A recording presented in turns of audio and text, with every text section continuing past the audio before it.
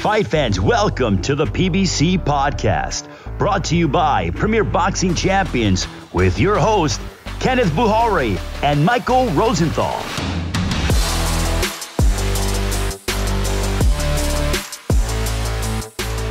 Welcome, everyone, to the PBC Podcast. I'm Kenneth Buhari. I'm Michael Rosenthal, editor of USA Today's Boxing Junkie. Thank you guys for joining us for another beautiful week of boxing. We've got the 154-pound king, unified world super welterweight champion Jermell Ironman Charlo stopping by. Plus, of course, the PBC fight of the week. And in today's toe-to-toe segment, we're going to go back and examine 5 major fights and what would have occurred if both fighters were in their prime. And that includes pound for pound, because, sometimes, fighters' prime may be in different weight classes. Exactly. So we'll look at the pound for pound as well. But first, Mike and I want to congratulate Claressa Shields on another big win last Saturday. Shields became boxing's first ever 2-division undisputed world champion, male or female, with her decision win over Marie-Eve Decaire. Truly a pioneer in the sport and doing a lot of great things, I think, Mike. Right. She's special, and what she's accomplished is special. She deserves a lot of credit, a lot of kudos. She, as you just alluded to, I think she also deserves credit for promoting women's boxing, which she's done really well. Here's the thing, though, is I just wish that she had worthy adversaries. Katie Taylor might be the next best woman boxer, and they're actually talking about making that fight. Shields understandably wants a lot of money to drop down from 54 to 47 for that fight, and I think she could make 7 figures if they do it on pay-per-view. I mean, that's from my limited business perspective. I just don't know if it's a good idea for her to drop down that low, though. Remember, Shields has fought as high as 168. Yeah. I really wonder. I enjoy seeing her box, and I want her to continue to box, but I really wonder whether her genuine challenges will end up being in MMA and not in boxing. Yeah, I think it's certainly possible. It's a good way to put it. I don't know if she can get down to 47 and she can do it in a healthy manner, or she'll be 100% if she can get down to 147. Seems like a risky play, but I'm amazed she's gotten down to 54. So more credit to her, more props to her. And I truly hope that she does find that she's amazing one rival. Yeah. That person who might be able to elevate her amazingness, for her greatness. But for now, she, in her weight class and several others, she has no peer. Now, speaking of no peers, we have another anniversary this week, the 50th anniversary of the first fight between Muhammad Ali and Joe Frazier, March 8th, 1971, in Madison Square Garden. The fight of the century, or so it was called. Frazier won by 15-round unanimous decision, a win that included that iconic 14th round knockdown of Ali with the trademark Frazier left hook. It's kind of hard to quantify today how big this event was back then. But Mike, what were the elements that made it so special? Well, I just wrote a 2,500-word story for The Ring magazine, so it's all pretty fresh in my mind. And I went back and watched it again, too. It was just an enormous event. It is kind of hard to put into words. The fight itself was massive. I mean, you had 2 unbeaten former Olympic gold medalists who had legitimate claims on the heavyweight title. Remember, Ali had been stripped of his titles and lost his boxing license when he refused induction into the Army. After which he was out of boxing for 3.5 years. Yeah. And there was a lot of upheaval in the country at the time, including, racial issues and anti-Vietnam War movement.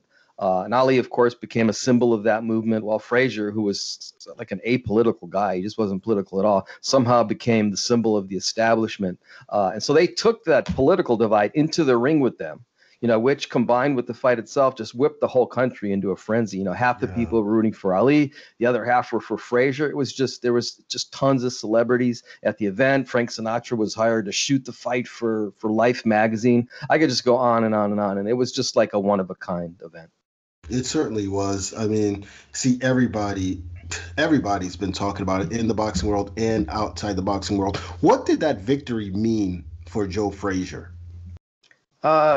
Well, the fight was an opportunity for him to prove that he deserved to be called champion, even though he already won the title in the ring. Actually, sort of won it twice. He had to win 2 fights to sort of become undisputed champion. But even then, he wasn't undisputed because Ali, the specter of Ali, hung over him. You know, some people still thought, hey, nobody took Ali's title from him in the ring. You got to beat Ali before we call you champion.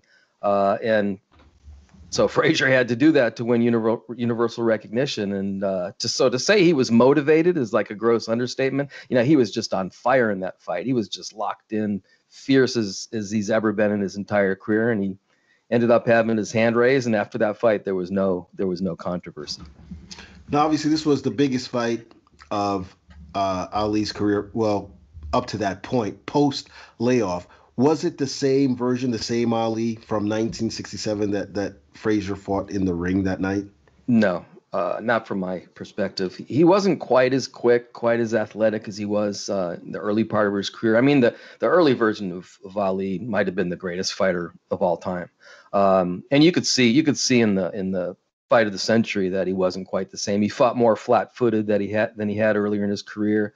Listen, I should be careful here, though, because Ali was still quicker and more athletic than anybody else, including Frazier. Right. He just wasn't quite the fighter, didn't have quite the quickness, wasn't quite the athlete that he was early on. But he made up for that with his ring IQ, his guile. I mean, nobody had guile like him, and an underrated part of him was he's unbelievably tough, durable guy too. And don't take my word for it in terms of that he had slipped a little bit in terms of what I was describing before. I asked Angelo Dundee about that once, and he told me one-on-one, and I'm quoting him, Muhammad lost his best years as a boxer when he went away. So I could believe that. Yeah, we did not see the best, and it's kind of scary to think of because how great he was, but we did not see the best Muhammad Ali. The years he was away from boxing should have been his best years. Why do you think Frazier was unable to duplicate what he did in that first fight in the rematch? Now, I mean, the third fight was brutal, but that part in that rematch, what changed? Why was Frazier unable to beat Ali? Well, first, the second and third fights were still competitive, so it wasn't as if he wasn't, in the second and third fights. I always thought that Ali was a little rusty when he fought Frazier the first time. He'd been away for a long time, and he only had 2 fights before the fight of the century. So maybe that's enough to shed the rust. Maybe it's not. I think he looked a lot better in terms of the way he moved in the second fight. Plus, Frazier knew how to fight in one way, bobbing, weaving, plowing straight ahead, winging that left hook. That's who he was. That's who he was. He wasn't going to change. Ali was a really smart fighter. He had a better idea of what he was up against in the second fight and the third fight and made some adjustments, I think. One thing he did was move a little bit more. I thought his timing was better.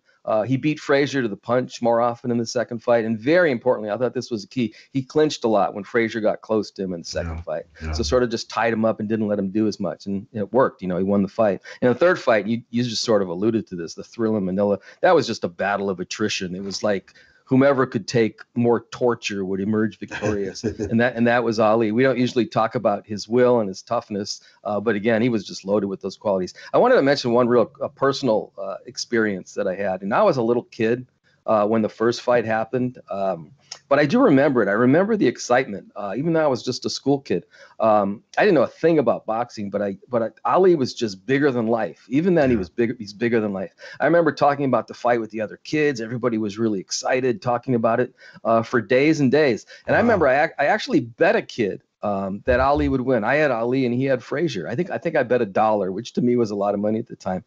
And the little swindler evidently knew more about boxing than I did because he won the bet. I don't know. I should find him and I know more about boxing than him. I'm sure I could probably make some money. Oh goodness, that's a great story. I mean, hopefully we see more big fights like that in boxing's present and in the future. Now, with that, let's jump right into the PBC fight of the week. It's a symphony of percussion. Oh, what an onslaught by Benavidez! Two-time former champion David Benavidez. He could be a megastar. Takes on Ronald Ellis in a super middleweight clash. Ellis has the look of a guy possessed. Plus Isaac Cruz, fresh off of one of 2020's biggest knockouts. Another right uppercut, down and out! Saturday, March 13th. This Saturday, March 13th, PBC Boxing returns to the Mohegan Sun for another triple header live on Showtime Championship Boxing beginning at 9 p.m. Eastern Time. In the main event, undefeated two-time super middleweight world champion David Benavidez takes on Ronald Ellis to WBC World Super Middleweight title eliminator. So a lot is on the line for Mr. Benavidez, and we're going to start with the essentials. Okay, here we go. Benavidez 23-0, 20 knockouts. Ellis is 18-1-2 with 12 knockouts. Obviously, Benavidez is 5-0 in his last 5 with 3 KOs. Ellis 4-1 with 2 KOs. Benavidez last fought in this past August. He knocked out Romer Angulo in 10 rounds. Ellis was in the ring December. He stopped Matt Korobov. If you remember, Korobov injured his ankle and had to quit. Benavidez has one of the best knockout ratios in the sport, 87%, Ellis 55. Similar number of rounds, 97 for Benavidez, 92 for Ellis. Benavidez is only 24, Ellis 31. Benavidez turned pro in 2013, Ellis in 2011. They both fight from an orthodox stance. Benavidez has a height advantage, 6'1.5" to 5'10.5". They both have a 77-inch reach, so Ellis has long arms. Benavidez is from Phoenix, and Ellis is from Lynn, Massachusetts. Oh, I mean, looking at what you just said, clearly Benavidez is the favorite. But let's talk about the underdog, Ronald Ellis. He does have some good traits on paper. You mentioned the reach. How good of a chance does he have to score an upset? Not good, from my perspective. He could be competitive, though. Ellis is a good all-around fighter, good seasoned boxer, good athlete. He's got some power. That said, I just don't think he does anything special enough to beat a guy like Benavidez, who I think is a legitimate threat to Canelo Alvarez, to sort of put this into perspective. Ellis is a good fighter. Benavidez is a special fighter. He certainly has the potential to be a truly special fighter. He's just a big, strong, talented, sort of mean-spirited guy who just beats the hell out of you. That's who he is. Yeah, he's obviously a great fighter in the ring, but he's lost his titles twice now for circumstances outside the ring. Once, for testing positive for drugs, and then after regaining it, he lost it on the scales last August. Now, based on that, some people say Benavidez is just doesn't have the discipline to fulfill his potential. What's your take? Well, I guess we'll see. He's had 2 slip-ups. He failed a drug test, and he came in overweight before the Angulo fight. And that cost him his title 2 times. We have to remember how young he is. He told us that he learned from the first slip-up. And I want to cut him a little bit of slack for missing weight given the pandemic, although professionals just can't do that. This is their job after all. It just can't happen. I mean, I hope he's learned that lesson after failing one time. All that said, he's had quite a bit of success for being so undisciplined. So certainly has a lot of discipline. And he strikes me as the kind of kid who wants to mature. He wants to evolve. He wants to get better. So I got to think he'll make fewer and fewer mistakes as he moves forward. I think he's destined to overcome these things and become a special fighter, as I said earlier. Yeah, I do too. And from what I hear, the birth of his baby boy last year has changed him a bit. He looks great, in the photos I've seen on social media. But hey, look, we've seen some strange things happen in the ring over the last year. Do you see an upset here, or are you going with Benavidez?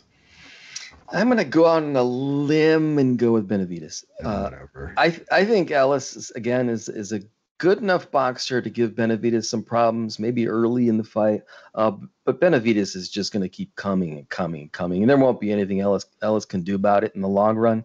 I think Benavidez is going to break him down and stop him around the 7th or 8th round, maybe a little bit later, but I don't think it's going to go the distance. Yeah, I'm going with Benavidez as well. Again, like I said, he looks like he's in fantastic shape, and I think he's looking to make a statement. I don't see it, going the distance either. I don't expect this one to go beyond 8 rounds, as a matter of fact. So we're in agreement there. Now, the co-feature may not last the distance either. A 12-round lightweight bout between Isaac Cruz and Matias Romero. Mike, there was an article on the Premier Boxing Champions website last week listing 5 PBC fighters who could break out in 2021.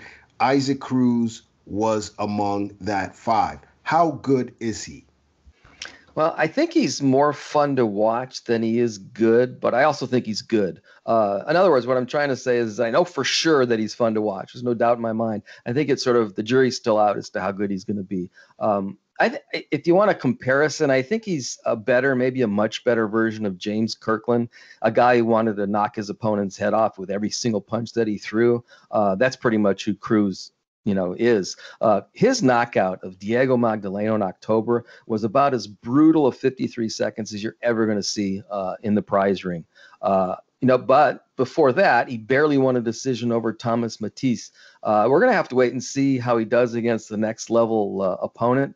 The only thing I know for sure is he's either going to win or he's going to go down swinging.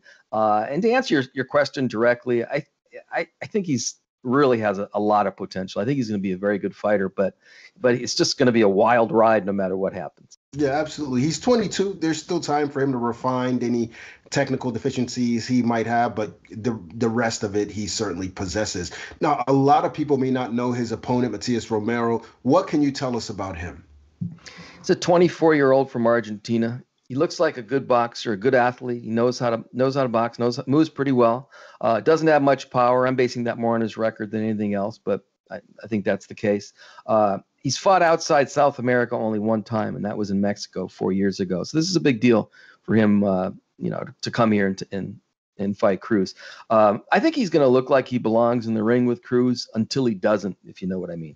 Yeah, I know exactly what you mean. And given what you know, what kind of fight can fans expect on Saturday night?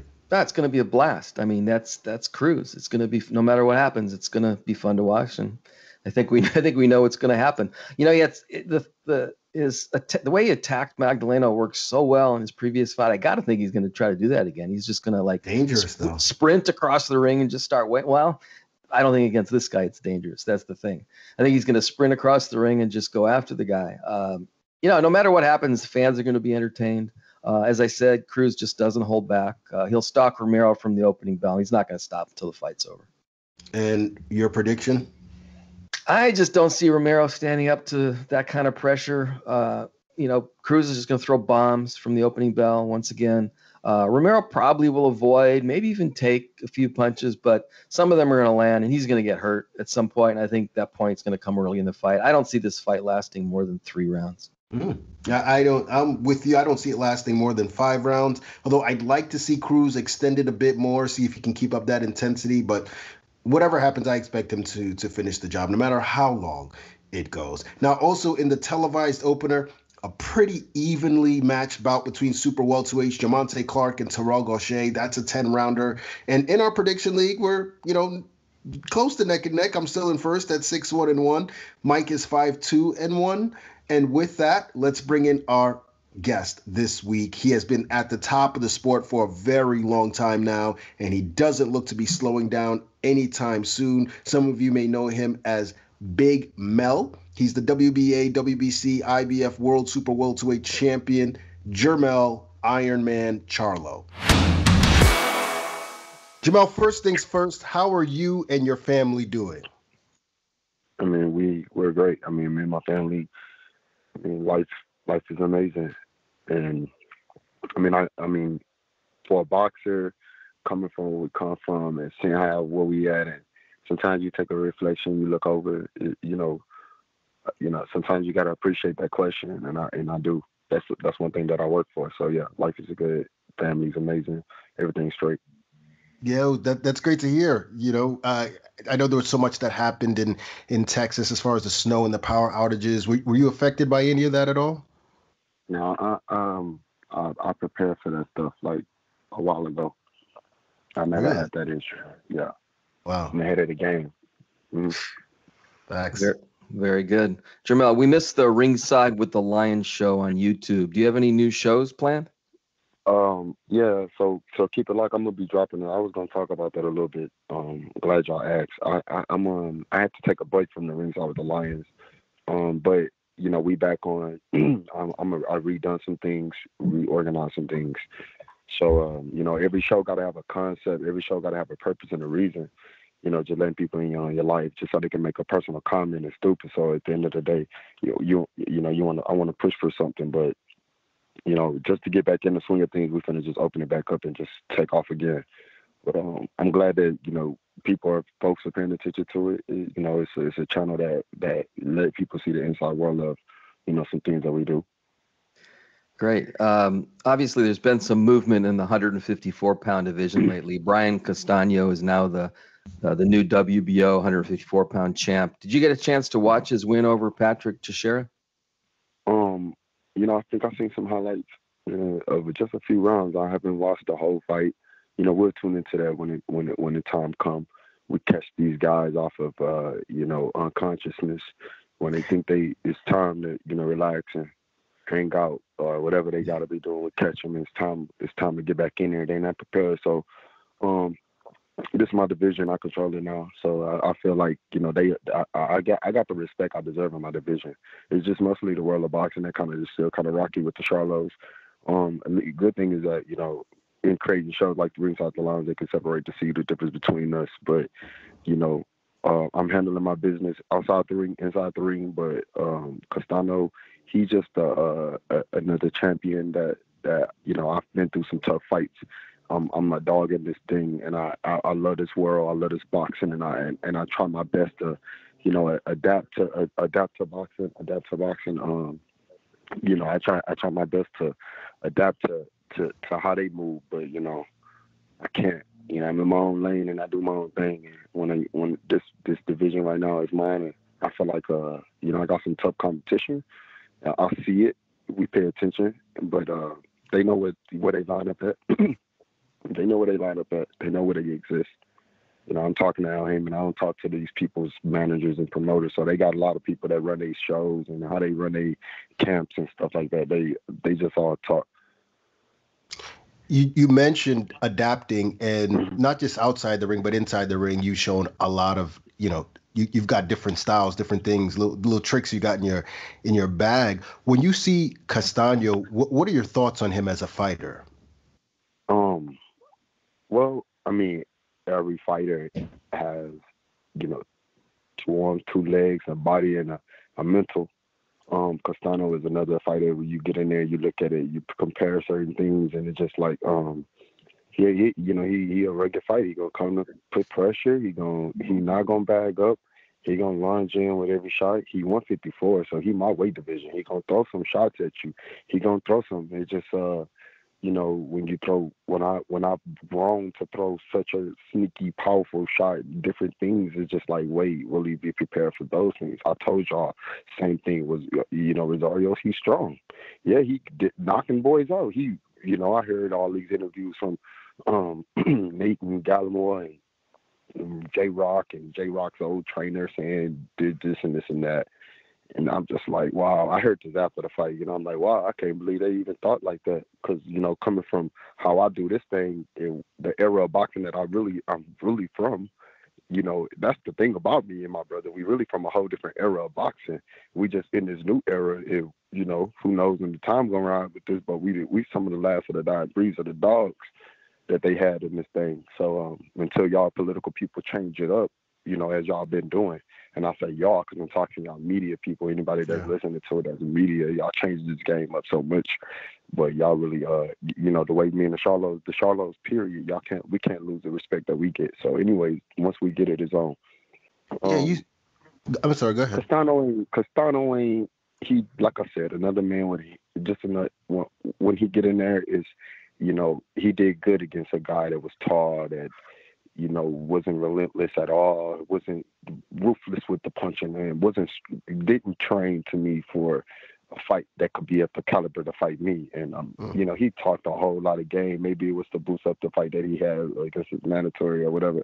But, you know, not to mention there's other guys in the division. Castano not just the only guy that to fight. You know, it's other guys. It's an easy division to make a lot of money in if you're at the top. So, you know, who knows if he even the next fight? You know, I'm just throwing it out there because you told me about the WBO champion, and I got all the other belts, so it don't matter. We can only talk about me. So what else? I mean, what's popping? Well, he said that he wants you, and you just say you're not sure if that fight is next, or. Of course, no. Listen. Don't get it twisted. You heard what I said. You already heard what I said. I already told you that I'm. it's clear what I'm a animal, and I want all. Excuse me, man. Could you give me all? Feel free. Feel free. I see how people could easily change things up. Now I want everybody. I want to smash Castano. I want to get him out the way. I seen he fought Arizona Law. We know all about him. We know what's up. We ain't tripping on that. We just understood that Castano ain't. There's other guys too.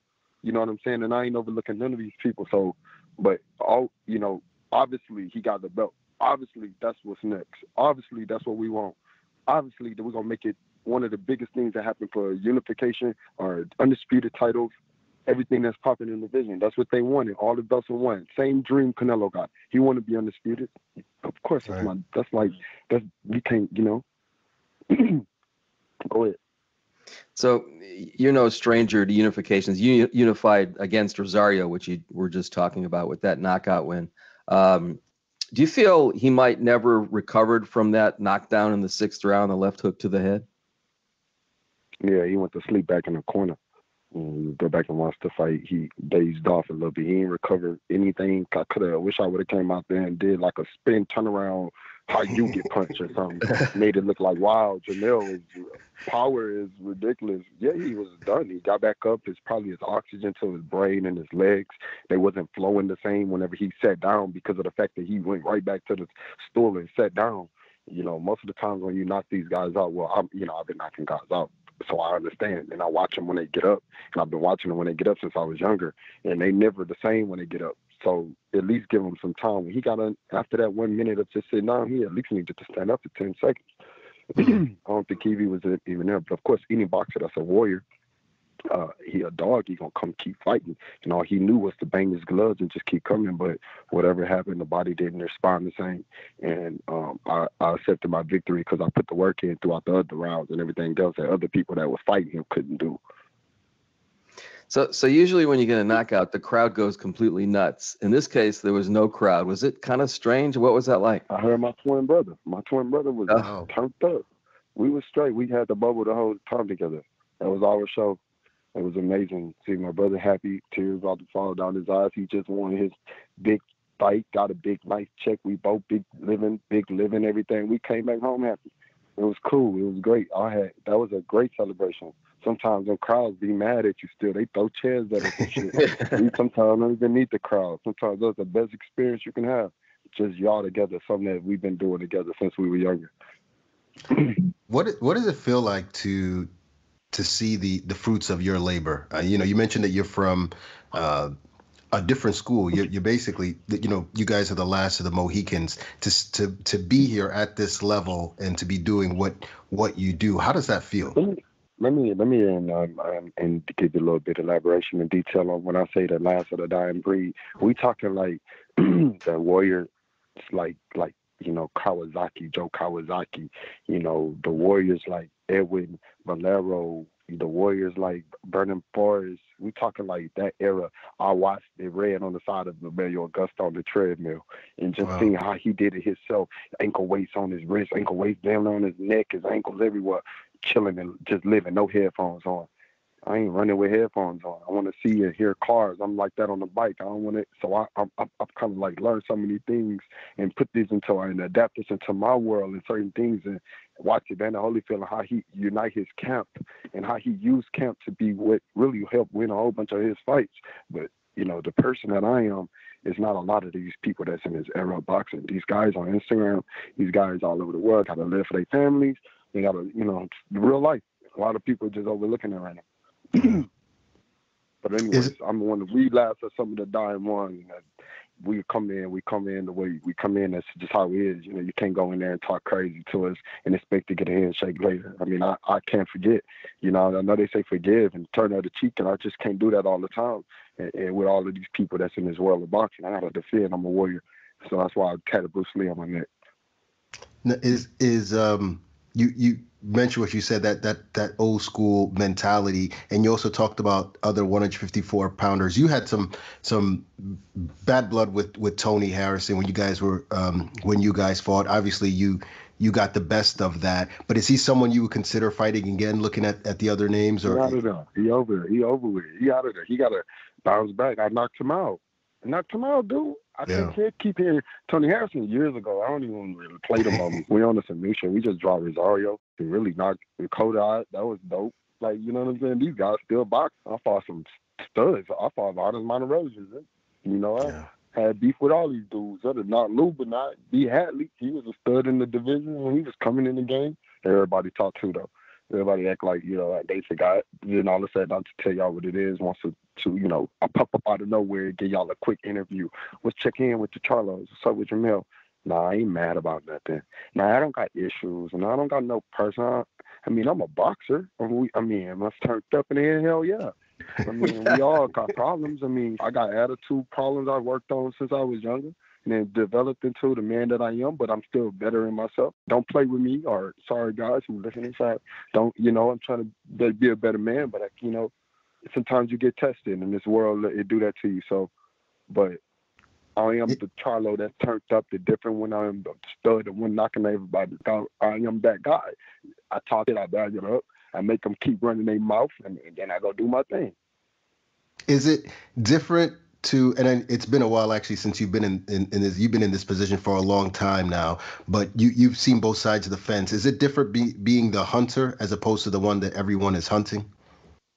I'm still, I mean, if they not hunting, they trying to hunt my legacy. This is dog in me. They ain't trying to hunt. They not just trying to hunt just because of the belts and stuff. They don't care about that. They want their livelihood and all of that. So when they put that up, I'm gonna make them put theirs. When they make me put mine up, I'm gonna make them put theirs up. That's gonna be forever in this game. So it's not. I can't really answer that question. You see where I stand. Yeah, you haven't lost the hunger at all. Yeah, I don't know when I'm supposed to. That's all right. Now, we talk about the 154-pound division. There's one up-and-coming fighter, Sebastian Fundora. I'm not sure he's ready for you just yet, but what are your thoughts on him as a fighter? I mean, you want to see something almost similar to like an Aaron Wolf knockout, and you put him in there with somebody like me. And if you don't, you want to keep building him, make him fight. He's tall, lanky, he's doing his thing, he's developing to a young fighter that he is. I seen them hyping him up. They compared him to me and all of this stuff. But please, he was not even, you know, I don't know how many fights I got left in my career, but I don't see him, okay? Period. Yeah. Right. We had Jarrett Hurd on the podcast. Obviously, he said he wants a crack at you. It would still be a big fight. Is that something you'd be interested in? Well, I mean, he took a lot of the money that was worth the fight away from it, from whenever they didn't want to accept the fight when I asked for it, but because they didn't want Jermell Charlo to run boxing. Like I told them a long time ago, Lions only run boxing in my division. And that was the makeup problem that he had. He took that little fight, and then he ended up taking the J-Rock fight, which was, I think, a mandatory at that time. So it's just like, hey, you know, I don't see him. I don't see him. He's far away, you know what I mean? He got to work his way back up. He been on a layoff. He had surgeries and stuff like that. You know, I ain't putting no incisions in my body. But yeah, man, I'll do all that stuff after if I need it. In the meantime, we working. Got it. How easy is it for you to make 154 these days? How much longer do you see yourself staying in the division? Mostly till I retire from this boxing. I don't know. I know there's guys that need this position in spots, and you know, I don't know why I am not the linear franchise champion belt and all this thing arriving at my house. Finally got my IBF. Shout out to them for sending that belt. Took a little time, but I know I got everything at the house, the hardware. I'm gonna eventually take a picture with it. Might do it today, who knows? But you know, I don't know, dog. My 154 is where I'm at. You know what I mean? That's where I'm at. I don't care. My brother at 160, Earl Spence at 147. As long as Earl Spence can hold it down at 147, that's my stablemate. That's never gonna happen. It's for anyone that's asking dumb questions that Earl Spence fighting me and all of that can never happen. I'm 154. He 147. My brother 160. We holding it down the Texas way. And we busting heads all over the country, you know what I'm saying? Pineapple to Big Apple to the Red Apple. We done fought all three of us, and we all pay-per-view stars now, and fought on pay-per-view. I don't care if it's a star or not next to it, but it's pay-per-view, so that's big, an accomplishment by itself. But, you know, we'll shuffle around. We'll see how we move. You mentioned Texas. This might be the most dominating run for Texas fighters in history now that I think about it. Do you take pride in that? It's like Texas is so independent, right? Like all over America, we independent on the Right, circle. We independent everywhere, right? We independent in this box. We're holding it down in Texas. That's awesome.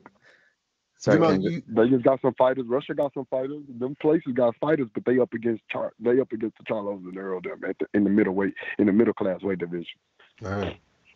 Looking at your resume, I mean, we spoke about Rosario, we spoke about Harrison, you mentioned Cotto, Trout, Lubin, Hatley, Vanes Martirosyan, who you mentioned. What are your thoughts when you don't see your name on a pound for pound list after everything that you've accomplished? Well, I mean, the great thing about me is because I'm an animal and I'm a dog and I want to keep that hunger and that fire. It's just it's okay, you know. Like at the end of the day, I'm okay with them not giving me the recognition that I deserve because. But at the end of the day, I don't know who is operating those things. I don't know who making up this list. It's not a union in this sport. We all want to. Everybody trying to hustle, and these bloggers, all these people. At the end of the day, it's all about what you feed your world into. My life and my personal internal life is not surrounded amongst this world, and that's a worldly thing to me. You know, rankings and stuff. I don't even know who in the rankings. Like I just know my weight division, where I domain and where I territory is at. I know who in the top, and I know what they doing. I go to boxing. I love boxing. I just went to the Canelo fight. I watched the Rail fight. I support the hell out of boxing. Carissa Shields just did her thing. You know, her facts and papers are why she can hoop and holler all over the world. I hope she get a bigger fight and her opportunity in the world one day. You know what I mean? But, you know, because it's due. You know, women deserve that. Today, women's rights, Women's Day, Recognition Day. Right. But anyways, listen, we're going to move on from that. You know, we okay. We're okay with that. Y'all heard me. It make me hungry. You're the king of 154. You say you want to be there for a while. Aside from Errol, do you see any of the other 147-pounders coming up and challenging you, any of them? They got some guys in there. You know, I got people in my camp and people in my team. We doctors at this stuff. We scientists at this stuff. So they'll come up. A lot of people will be moving weight. They'll lose and try to find a new rebounds. But honestly, if we're going to rock it the way I've been rocking it, and I'm an old school guy, I'm not going to go and let these people come in the division and think they're going to come from the top, from over there and come up to the top. That's like disrespectful to the guys. And if they want to get in there and get it mixed up in the top tunnels, jump at one of them guys. I don't know if a lot of guys would be able to take some of these top guys that we got, because we got some killers here. Yeah. You've been a professional for 14 years now. What would you say you've learned the most about this game? That's a great question, man. I've learned so many different things. I learned generation change, and I learned so many. You know, I learned. You know, one of the best things I learned in this game is like stand down is okay, but being on your own as your own independent is amazing. Like it's better, and that's what help a lot of fighters when they get stuck into this mental of loyalty because of but they getting treated bad the whole time. That's what messes boxing up. You know, I once was a young fighter. I was signed by Shelly Finkel, and the problem with my fight, me getting signed to anything, is because Ronnie Shields and Savannah was beefing over who was going to train Juan Diaz and Holyfield at the time. So Ronnie Shields said, I'm training Holyfield, which was a bigger bag, but Juan Diaz was fighting for his world title. So I ended up getting with Ronnie and his crew, and boom, there goes Shelly Finkel. He opened the door for me. Shelly introduced me to Golden Boy. I go with Golden Boy. Shelly left me. I'm all alone, no management, just a promoter. I still go along this world by myself. Then I ended up getting with Mr. Al Heyman, and that was the next thing that I ever done. Lose a promoter, no more promoter, and I just been rocking that way, and I got my own. And I think that's the best way to go, because a lot of fighters, when they grow up, they don't really understand. They lose their focus and conscious on what's their project, and that was to supply for their family. How you gonna do that trying to be loyal to this guy? He only paying you chump change, and you got the God honest giving talent like Andrade, you know, get great talent, but just not making the bread that he got. Because in the bread, sometimes to me, they talent be worth all these millions of dollars floating around. Now you got YouTubers and different people coming out of the game that think they got the skills and stuff, and they able to do what they got to do only because they got the marketing behind them, they got the right people behind them, they did their business right. And hey, I commend anybody that decide that they want to get in this ring and be a warrior. All right, you stepped in the ring, you did it. That's your fault. So you see that a lot in the game right now in boxing in terms of a lot of the younger boxers coming up. I mean, do you, that get with certain promoters or do certain things? Do you see a lot of? Do you wish you could advise some of these guys? I just gave them I just dropped some gems on them right there. I mean, I wish I'm not here to advise them. You know, I'm a boxer. I'm a promoter as well. But you know, even as a promoter, like it's all about me. Hey, business is business. I'm not trying to steal nothing from you. You bring this to me, I'm gonna bring this to you. You give me 100, I'm gonna give you 100 back. And that's just how the game should always be. You know, it's not about like what they can. If you can't produce a big crowd and you can't make this and this happen for me, how can I expect a lot of them be wanting all of this big bread? And I mean, but hey, look, as a fighter, I mean, I was once a hungry fighter too, wanting the money, wanting the bag, wanting the big fight. So I mean, I have to work in both ways, but you just got to do it the way you know, stay loyal, but don't forget about yourself. And that's why I spoke on it. You kind of just led us to our last question. We watched the last Ringside with the Lion show, and it's obvious that loyalty is very important to you in terms of your family and your inner circle and so forth. How do you apply that on the business side? Is it the same way in terms of business? I mean, loyalty in business is mostly similar to what I spoke on too. You know, like, you know, you can't have your feelings tied up in it. You know, if you're in your feelings, go to the dentist. That's what I say. You know, we can't be in our feelings about stuff. So business is that way with me. Family is that way with me. I mean, was that the real question that you trying to ask? I mean, because in boxing, I mean, with, you know, you've been loyal to your team in boxing. Obviously, you have your relationship with Al and with Derek and Errol and so forth. But we know the sport is so wild, it's so dirty. How do you maneuver? Just you gotta have, like, you know, like it. That's okay. I could relate to that question. You know, one time, you know, I was on the podium. Tony Harrison tried to throw out a slug saying, "Oh, I talked to Deer. He said, Deer, yeah, he just here for this." I'm like, I looked at my coach, and it's like, that's when you gotta, like, you're a man. Like, you know what's up already. We don't gotta speak on that. You know what I mean? Like, it didn't, but we still spoke on it. But like, man, that dude was just trying to boom, boom, boom. But that's, you know, you just gotta stick with your people. Yeah. Whoever you rock with, y'all just go to the top together. That's it. Well, switch up this, and they want to be the other people. They want to be the next man. They want to be this guy. So they be all over the place, jumping everywhere. Well, I don't know who's got next, but we know you've got now. So, Jermell, thank you for coming on the PBC podcast. We appreciate it as always. We can't wait to see you back in the ring. We're hoping you get a date soon. We hope we hear an announcement soon. Well, I mean, we'll be back. You know, we ain't never went nowhere. Just hopefully when we come back, we get a great audience and, you know, put on the show for the fans, and we dip like we do all the time, I guess, since that's what they say. All right, appreciate this phone call. Ringside with the Lions, y'all. Keep it locked. Check in on YouTube with that. Twin Charlo on Instagram. Shout out to my brother, them, Future Boxing, and they world over there. They doing their thing. We'll all be seeing each other soon in this boxing Thank world. you, Mel. Thanks, Jermell. Take care. All right, appreciate it, PBC. It's a symphony of percussion. Oh, what an onslaught by Benavidez! Two-time former champion David Benavidez He could be a megastar. takes on Ronald Ellis in a super middleweight clash. Ellis has the look of a guy possessed.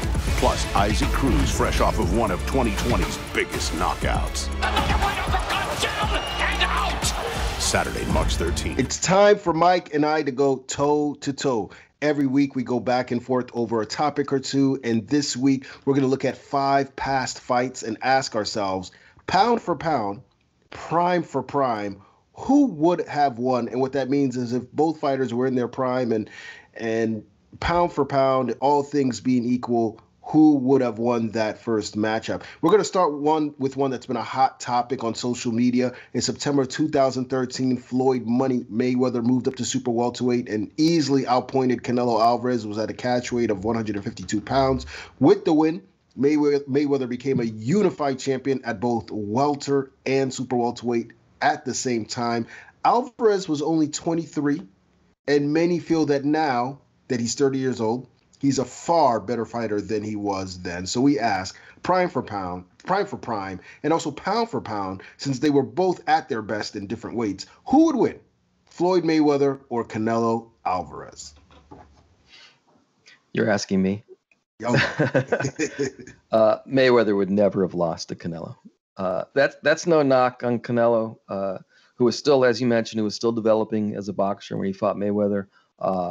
And he went in with a terrible game plan, I think, too. They tried to box with Mayweather, which just made no sense to me at all. He's a much better fighter now, as you said, particularly defensively. Here's the thing, though. He just isn't in Mayweather's class. As good as he is, he's not in Mayweather's class. Yeah. What can he do? Okay, we're looking at them in their primes, pound for pound. What could he do better than Mayweather? The only thing he could do better is punch harder. But Canelo wouldn't have been able to touch a prime Mayweather. Yeah, when we think of Mayweather now, we think of him later in his career. Go back a little bit. He was a lot better when he was younger. I mean, if that's even possible, he was a lot better when he was younger. I don't think Canelo could have touched that version. I scored the actual Mayweather-Canelo fight 120 to 108, which is a shutout. I would predict a fight between them in their prime, pound for pound, 118, 110 for Mayweather. I don't think it would have been close. Bet the house on money.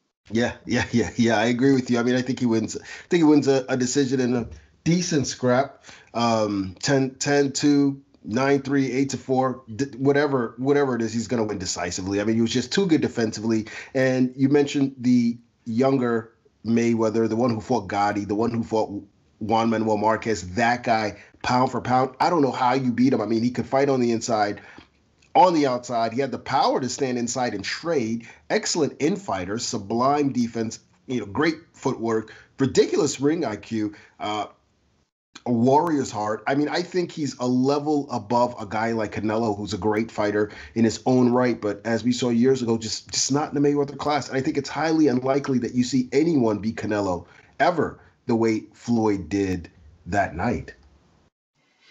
Yeah, it's just as good as Canelo is, Mayweather's at the next. I think, and I'm not sure Canelo even has the right style. I think you need to have, I'm just going to pull this out of my hat, like a guy like an Aaron Pryor, who's just literally just all over Mayweather. It's sort of what we saw with Castillo and sort of what we saw with Maidana, but like a better version than that. Right. I think that's what you need, or maybe a guy like a Sugar Ray Leonard, who's at the same level in terms of ability, but not Canelo. Now let's move on to another fight involving Floyd Mayweather. May 2nd, 2019, Mayweather versus Manny Pacquiao, two of the generation's best in a welterweight unification. Mayweather was 38, Pacquiao was 36. Mayweather won a wide, unanimous decision. Would the result have been different 5 years before?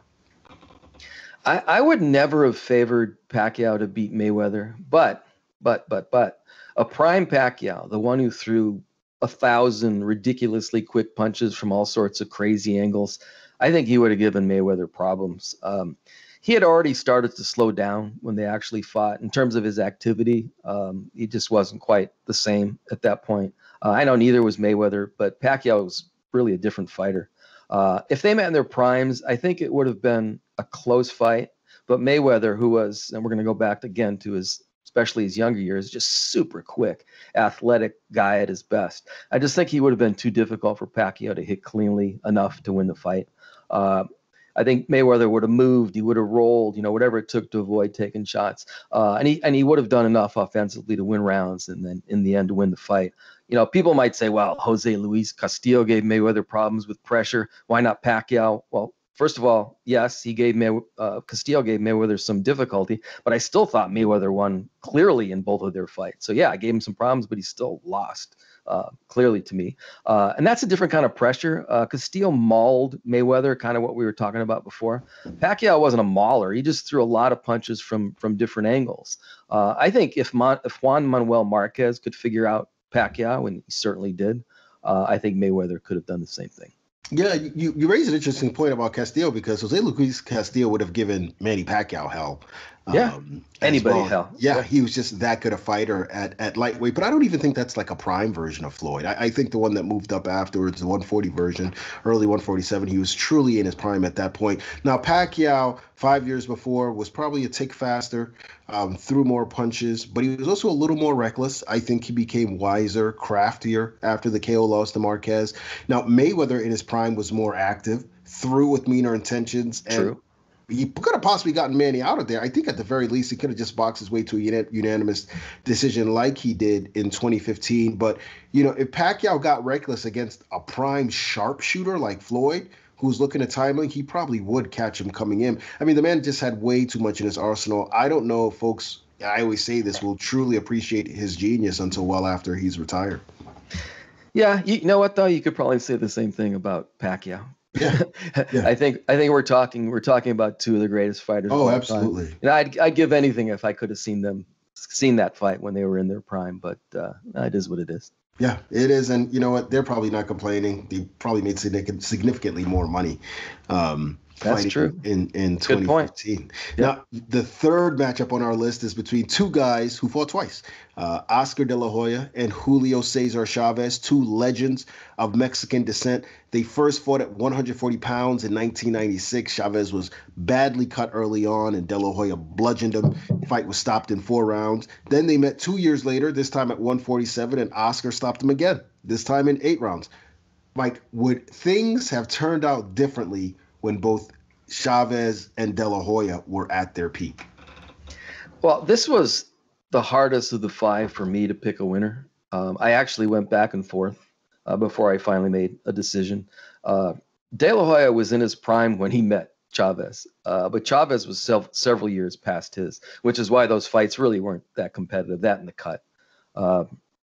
Chavez at his best was a great fighter, skillful guy, smart, good ring IQ, durable as anyone maybe in the history of the sport, unbelievable chin. He would have been a tough out for anybody. And I think you have to say that he was, well, I shouldn't say you have to say. I say, in my opinion, he was probably a little bit better than De La Hoya when both of them were at their best. I think the fight would have been close, though. They would have fought at around 135 pounds, I think. De La Hoya was superb at that weight, super quick and super powerful. He had tremendous power at 135 pounds and below. Chavez would have had a lot of trouble, I think, with De La Hoya's speed. And I think he would have felt his power, even though he probably would have survived it because of that chin. At the same time, but I think Chavez was just a little too good for De La Hoya at his very best. I think he would have found ways to get to De La Hoya and slow him down. And again, with that chin, I think he would never have been stopped by De La Hoya. So I'm going to say, in the end, I decided Chavez by a razor-thin decision. Man, you had me on a roller coaster right there. I'm like, who's he choosing there? I'm surprised that you're going with Chavez. I think prime for prime, pound for pound, Julio Cesar Chavez pounds out a close decision win over Oscar De La Hoya. So we're in agreement there. I mean, I saw enough success for Chavez in the early rounds of their first encounter and throughout their second fight to suggest that a prime Chavez could have been a nightmare for Oscar, who was more of a one-handed fighter, I would say, throughout much of his career. You know, Chavez had the chin to withstand the flush shots, as you mentioned, and his defense, he could slip punches and work his way in. I think he's underrated in that aspect. He had the body work to slow Oscar down and the conditioning to pull away late. We discussed this briefly last week, but I believe Oscar tended to fade in the late rounds. He did it against John Molina, Miguel Angel Gonzalez, Felix Trinidad, Shane Mosley both times, Floyd Mayweather, Felix Sturm, and I suspect against an attrition fighter, an incredible attrition fighter like Chavez, the same thing happens. Yeah, you know what? That would have been another great fight. Any of these fights, that's the thing about what this exercise is. Any of these fights, you'd kill to actually see these guys fight in their primes, when they're at their very best. Yeah, Chavez was better. I think he was just better, but he had problems with speed. He had problems with Frankie Randall. It's later on in his career, but he had problems with Frankie Randall, problems with Whitaker. I think and Oscar was super fast, especially at the lower weights, and hit really hard at 135 pounds. But yeah, I think we're in agreement. Yeah, absolutely. Let's move on to the fourth fight on our list. November 9th, 1996, Evander the Real Deal Holyfield scoring a huge upset over Iron Mike Tyson, stopping in the 11th round to become a 3-time world heavyweight champion and beating great odds in the process. But what would have happened if they had originally fought in 1991 as they were slated to? Well, this might sound like sacrilege, but this is an easy one for me. Holyfield always had Tyson's number going back to the amateurs from everything that I hear. It's funny that I would say that because I picked Tyson to beat Holyfield when they met for the first time in 1996. And And as everybody knows, I wasn't alone. Tyson was on a roll, his second version of Mike Tyson after he got out of prison. And Holyfield seemed to be sliding. I remember he was coming off his fight against Bobby Chaz, and he just didn't look good at all. He didn't look like Holyfield at all.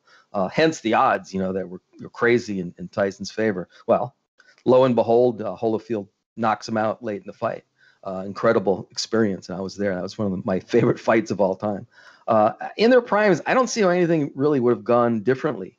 One liability that Holyfield had throughout his career as a heavyweight was that he was a small heavyweight, which is why he had trouble against Riddick Bowe and Lennox Lewis. In my opinion, he was clearly better than both of them, pound for pound. He was just too small. Tyson was also a small heavyweight, so no one would have an advantage in that time. So Holyfield wouldn't have that disadvantage. Holyfield was a really good boxer. He had power. He was really durable, and he was as mentally tough as anybody I've ever seen in boxing. I don't think he would have been intimidated at all by a young Tyson, which was sort of half the battle with most of the guys he fought. I think he would have stood up to him. I think he would have outboxed him. He would have taken whatever Tyson landed, and I think he would have delivered more in return. I think he would have been the first to stop Tyson, not Buster Douglas. Yeah, you know what? I agree with you. I actually picked Holyfield to win in 1996. Of course, the next fight is going to show you how good my acumen is when it comes to making picks. Not very good, so I'm not tooting my horn here. But, I was in boarding school throughout much of during Holyfield's slide and when Mike Tyson was in jail. So all I remembered was, being a young kid and reading the papers and watching Holyfield fights with my dad, and I thought he was just remarkable. And so in 1991, I remember the New York Daily News had an article out about the two of them potentially fighting. And back then, they would actually print the rankings, like the heavyweight rankings, in the newspaper, which is just crazy to me. Yeah. And so I was like, well, this is Holyfield's big chance. Of course he's gonna win, And I remember my dad, saying, yeah, I think Holyfield's gonna win. That's my man. He was a huge Holyfield fan. So when they finally fought in 1996, and I returned to the U.S. from Ghana to finish out high school, I was convinced that Holyfield was going to win. I didn't know about the slide. I didn't know about the Bobby Chiz fight. So I was just like, well, clearly Holyfield's going to win this. And I remember pleading with my brother, like, you got to put money on this fight. Like, this is easy money right here. And he was like, what are you talking about? Of course, Holyfield proved me right. And so I would say that if they had fought in 1991, Holyfield wins by decision, possibly a stoppage. I think he weathers any storm that Mike Tyson brings, and his skill and his will were just way too great. I mean, his jab, the amazing footwork for a heavyweight, combinations, his ring IQ, too strong, way too determined, very strong chin. I'm pleasantly surprised that we're in agreement so far. Maybe I'm getting my date screwed up. Was he supposed to fight him in 91? That would have been after the Douglas fight. I think he was supposed to fight him either in place of the Douglas fight or after the Douglas fight. 1990, I should say then. I'm sorry, it may have been 1990. I'm not sure. Yeah. But around there. Yeah.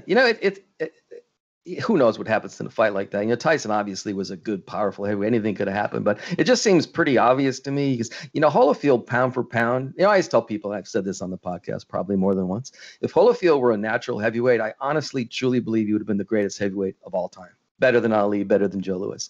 But pound for pound, he's one of the 5 best pound for pound fighters of my life, I think. I really do. Maybe I pick a guy like Jones and Mayweather ahead of him, but I think he's right there with this guy's great fighter, whereas Tyson was just a notch below. Yeah, it's amazing to think, as great as Evander Holyfield is, he may be underrated. I mean, we may not fully appreciate just how great pound for pound he is. Yeah, pound for pound he is such a marvel. Now, our last fight, November 8th, 2008, Joe Calzaghe versus Roy Jones Jr. Calzaghe won a wide 12-round unanimous decision over the great Jones, but would things have been different if it was a prime version in the ring that night? This actually might have been easier than the previous one. I have a lot of respect for Calzaghe. His combination of skill set, really skillful guy, and his natural gifts. He's a really good athlete. He's fast, athletic. It was really something to behold, and he deserves all the credit that he gets. Hence he retired with a perfect record, which is really something. And he beat Jones, and albeit a Jones that was way past his prime. Calzaghe couldn't have touched a prime Jones. The Welshman might have had. He might have actually had tighter, more polished technique, but that's it. Jones had every other advantage. He's way faster, way more powerful. Calzaghe wouldn't have known what hit him, and he'd get hit a lot. I think Jones would have taken Calzaghe out in the later rounds. I really do, and there would have been no shame in that for Calzaghe. Very few fighters in history could have hung with Jones when he was at his best. He was. What's beyond special? He was a true marvel when he was at his best. Yeah, absolutely. I think Calzaghe was tailor-made for a prime Jones. He was a come forward, aggressive fighter who threw a lot of punches. In Jones's prime, he struggled with the patient counterpunchers, the Montel Griffins, the Eric Hardings, the Antonio Tarvers, guys who would counterpunch him, and guys for the most part who were very, very strong or had been at that weight longer than he had. Calzaghe coming up from 168, and Jones in his prime at 168 was just a freak of nature. At 175, he was a freak of nature. I don't see anything that Calzaghe could do that would trouble Jones. I think Jones is all wrong for him. He'd walk into shots all night, and because Calzaghe wasn't exactly a hard hitter, Jones, who could be hesitant and gun shy at times, I don't think he'd be afraid to let his hands go at times, and I could see the stoppage. Calzaghe could be hurt. Heck, in their fight in 2008, Jones dropped him in the first. And I thought so much of Jones and the bad style matchup that I actually picked Jones to beat Calzaghe in 2008. So just goes to show you how much of a big a Jones fan I was then, but he was clearly way past his prime when he fought. Kind of scary to think that he's still fighting now. Yeah. Again, I don't want to denigrate Calzaghe too much. He's a Hall of Famer who deserves to be there, but Jones was Jones, again, anybody in history would have problems with him when he was at his best. He was just a special. It's probably, I'm a little biased, I suppose, but because I'd say that he's probably my favorite fighter since Sugar Ray Leonard, which for me personally is saying quite a bit. He's probably shouldn't be fighting anymore. Probably should be hanging him up. He needs to go into the Hall of Fame. Right, exactly. And we wait eagerly for that day. Now, that is going to do it for this week's episode. As a reminder, guys, be sure to like, subscribe, share, and comment on the PBC Podcast wherever you found us. Also, don't forget, Saturday night, PBC Boxing returns to Showtime. A triple header featuring David Benavidez versus Ronald Ellis in a WBC World Super Middleweight title eliminator. Action starts at 9 p.m. Eastern Time. And finally, for myself and Mike, thank you guys, as always, for tuning in. Be sure to check us out next week for more boxing talk right here on the PBC Podcast.